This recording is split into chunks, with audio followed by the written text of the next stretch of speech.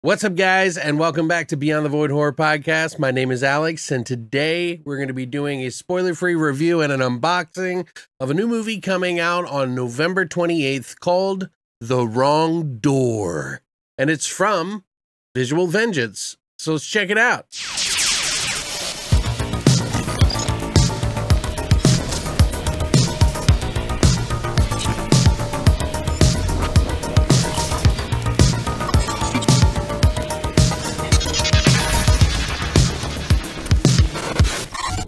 So MVD Entertainment sent this out by way of Visual Vengeance. They both send me out some of the stuff for it because they work together. If you ever are interested, you could pick up a lot of these titles on MVD Entertainment as well. But thank you for sending this out, MVD. Thank you, Visual Vengeance. But yeah, so I got this one. I have never heard of this, okay? Now, recently, Visual Vengeance has been picking up a lot of movies that were on VHS that never made their way to DVD, and they're really trying to kind of save films that never got to see the light of day for a lot of people, never had a really big audience, and are some interesting creative film. This movie is essentially one of those films from the 1990s. I think it got distribution like 96, but technically the movie was made in 1990. What I'm going to do is I'm going to go over my thoughts of this film, spoiler free first, and then we'll go over the ingredients of this film and what I thought of them. For now, let's jump into what I thought of it. So The Wrong Door is about this kid named Ted who is going to film school of sorts. He's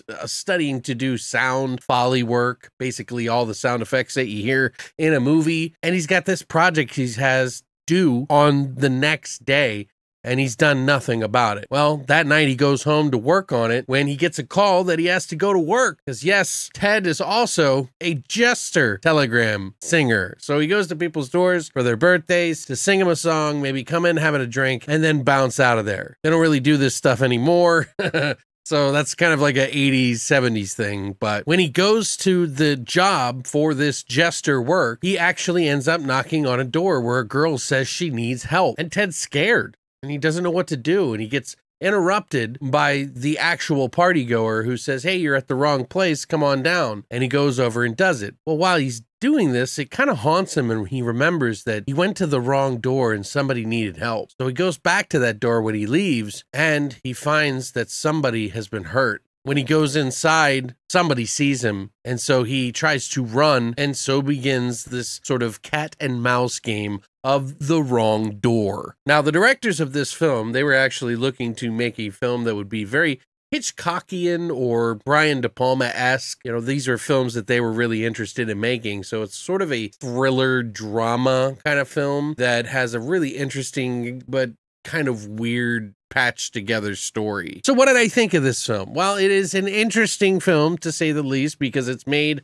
by about 3 or 4 people who put together about $6,000 each to make this film. Now, they didn't pay that all up front. They were paying it as they went over the years to try to make this film, to get it to video, to get it on channel 2, and then on to a video cassette, and then from video cassette into Film Threat, who sold it on their magazine, and then into distribution to reach a modest amount of people. Now, like I said, I've never heard of this film. I never knew anything about it. I just watched the trailer and was like, oh, okay, well, this seems kind of interesting. This guy in a jester outfit is getting chased by somebody because he is driving down the road and finds this dead girl in the back seat. Or is she dead? We don't know. But is she dead? She might be dead. I'm not going to say, because a lot of events happen in this movie that it would spoil the movie overall. But I think this movie is a little bit slow and gappy in a lot of parts. Like, there are moments in this film that I think for an indie film of this level that's made on like a $25,000 budget, it is kind of genius. Some of the shots, some of the sounds, you know, everything is homemade. So they did it all themselves and just kind of went for it. I admire films like these, but, you know, I also have to be kind of honest, you know, in watching this, I personally thought that there was a lot of really slow lagging parts, but I do see some of the really good parts in the film that I was actually engaged in. And they did actually use sound effects in the movie to kind of string you along into the story of this killer and this other person, eventually find out who it is and what's going on. Now, the end might be a little upsetting for some people because it's one of those endings that some people just do not like. I won't tell you what that is, but just trust me, it might be one of those films. But they were trying to do a lot for a little, so, you know, I have to give them some credit for what they did with this. This is all shot on 8mm Super 8. And at the time, there was a lot of filmmakers that were actually shooting on Super 8 and doing okay with it. Gave it this sort of almost authentic, real film look, you know, that a lot of video movies didn't really give you. So they wanted to try it. So they went out and they bought all the equipment and everything for it and just went for it. What came out of it is there is some actual tense moments in this film that I thought were pretty decent, but they went for this kind of idea where there was like no speaking roles for large gaps of the movie, and sometimes the movie gets a little confusing as to exactly what you're watching because they shoot a lot of the scenes in the dark and, you know, it's nighttime and this doesn't really show up well on 8mm. So you're kind of guessing what's going on. The acting is not really that great, but it's not like the worst I've seen. It's just not amazing. For $25,000, I mean, I don't know what anybody would expect for that, you know? So it's actually not too bad for what they did with the money. Story that's kind of a little convoluted in it, that it does get a little hard to pay attention to because of those long gaps in between that just kind of wander around a lot. It seems like the movie doesn't really focus on what the viewer's thinking and more of what it's trying to do stylistically, which, you know, I get. They wanted to do Brian De Palma and they wanted to do Hitchcocky and stuff.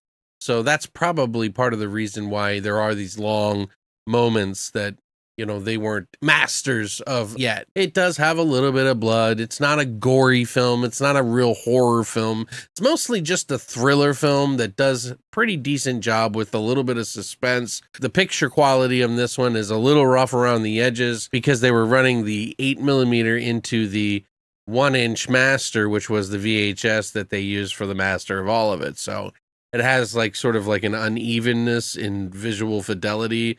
So it kind of has some blurriness to it, but some of that gets fixed later on in some of the other shots. It's not so bad. I personally was a little bored by this one. You know, I still admire what they did with it. The movie does have some pacing issues and it does really ask a lot of the viewer. Even with it being an indie, I still feel like we're talking like a 3.5. Maybe a 4 out of 10, but this is going to be kind of the film for people who maybe have already bought the VHS or grew up watching it. Someone that's just into filmmaking in general. It wasn't a really high selling, high rental movie by any means, but you know, this is a way to preserve some of these films. A lot of the stuff we won't see again. This is probably going to be the last version of it. I would be surprised to see a version down the road of this film on anything else. So if you're interested in lost films and looking at stuff that's trying to do very unique stuff like Brian De Palma and Hitchcock, this might be for you. But for most people, it's going to fall really flat for them on this one. And it is going to ask a lot. This is definitely not for the casual viewer. There was some cool stuff in it. I did admire it. But it just wasn't overall for me. Maybe it will be for you. So, but yeah, we're going to go over some of the ingredients on this now. Let me just fix the camera here. So this is the cover, which they have quite a bit of different art on it, which I think is really cool.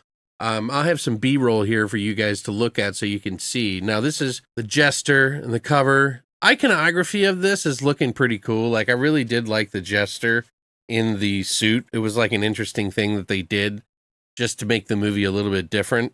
Now, this is the commissioned artwork for the Visual Vengeance, which looks pretty cool. Even the DVD menus on their stuff is so cool, man. I really love the effort that they put into the DVD menus and some of the artwork on these.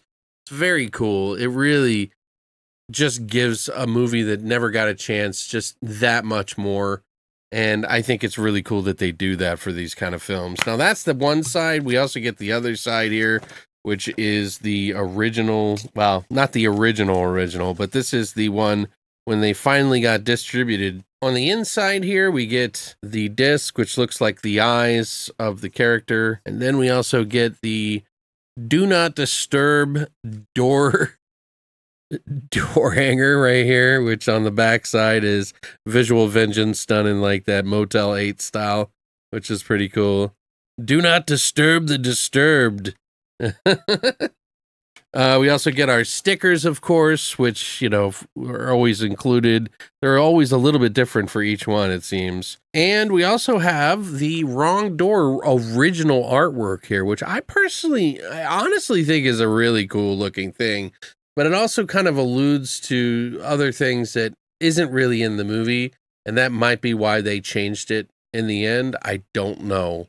But this is on the back. It kind of tells you a little bit about the Blu-ray transfer and the acknowledgments of that and who produced it and put it together. We also have the poster that comes with this, which is, you know, the newer artwork, the commissioned artwork, which I will be hanging up because I really like the cover. I think it's actually really cool. Now, some of the ingredients that you're going to get for this is that there's a brand new director supervised 2K HD transfer from the original Super 8 film elements.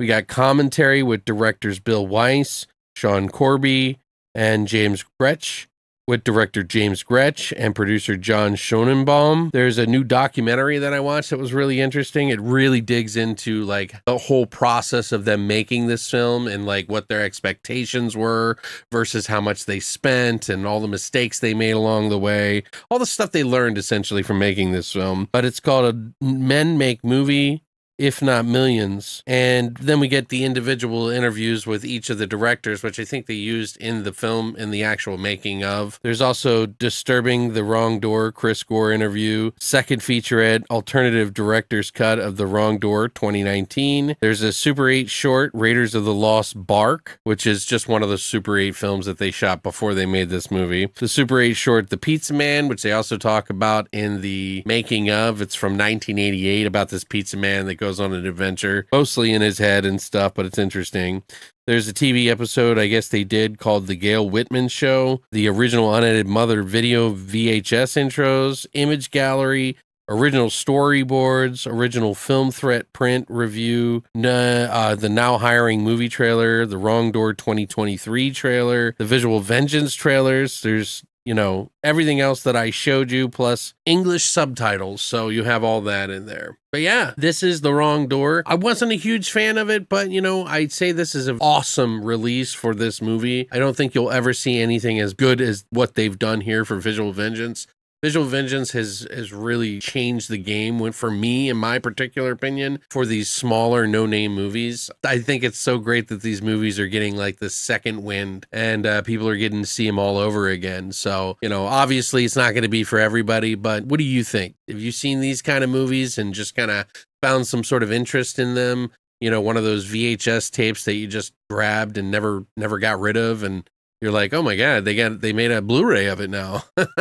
But yeah, thank you, MVD, for sending this one out to me, and Visual Vengeance as well. We got more from them on the way. I got another one that I'm going to be doing soon, so keep an eye out for that. I got a lot of videos coming out, so please keep your eyes peeled on our YouTube channel to see what new ones we got out, because there's going to be a lot of stuff coming at you.